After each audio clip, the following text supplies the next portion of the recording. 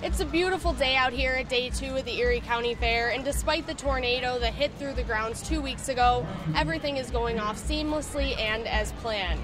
Now, the crews worked very hard to get everything ready for the big day, which included rebuilding the roof of the grandstand, which was blown off completely in the storm.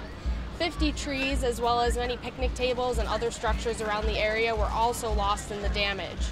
Now, the tornado has officially become part of the fair's history, being named Fairnado by the workers themselves, and they're even selling souvenirs such as t-shirts in the gift shop to commemorate the event. Now, even though so much damage was done, you would never know being out here today, and we're looking forward to 10 more beautiful days out here at the fair. Reporting from the fair, Kayla Green, News 4.